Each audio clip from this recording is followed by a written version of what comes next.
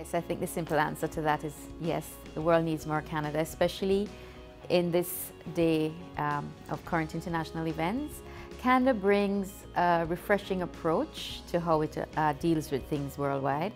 I appreciate the Canadian sense of humor. I appreciate the way that they can be frank, but while being diplomatic. My first visit to Canada was when I was 10 years old. I came with my father.